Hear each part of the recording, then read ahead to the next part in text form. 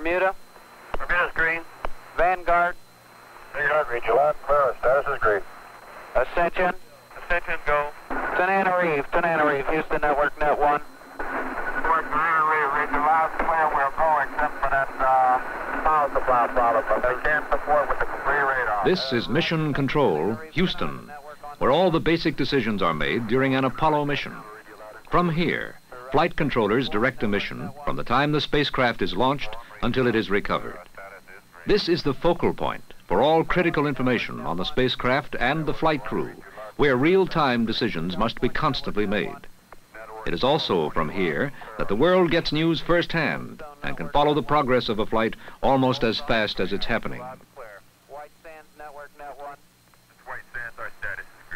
There are 2 control rooms. Each can be used independently, and a separate mission can be handled in each at the same time. Apollo flights are also supported by launch facilities at the Kennedy Space Center in Florida. Roger, Honeysuckle Network, Net 1. Honeysuckle, reach you loud and clear. Our status is green. Roger, Goddard commenting. Launch vehicle monitors at the Marshall Space Flight Center in Alabama, and a worldwide communications network of tracking stations through the Goddard Space Flight Center in Maryland. The network of tracking stations and the Mission Control Center are joined by the Communications, Command, and Telemetry System. This message-carrying system is the communications link between the spacecraft and the ground. The system consists of 3 digital computers. 2 of them provide for mission support. While one is in use, the second stands by, and the third is used for Apollo program development.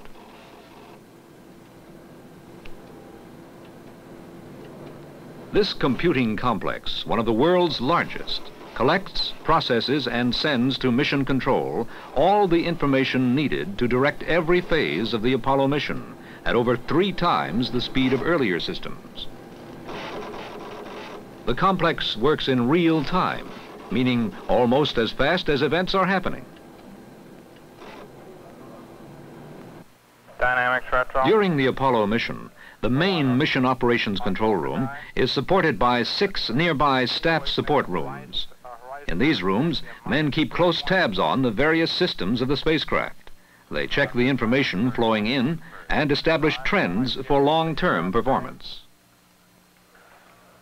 Throughout the mission, flight controllers constantly check and analyze the status of the spacecraft. Are all systems operating within pre-established limits? Are mission events occurring as planned? The physical conditions of the flight crew are also of prime concern. Are respiration rates normal?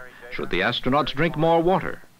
You got it up there, Gun? Yeah, I got it. That looks pretty good. Okay, I want to go to How do you digital? Through all the phases of the Apollo mission, the real-time computing complex provides flight controllers with the display information they need to make recommendations concerning the flight crew and the spacecraft.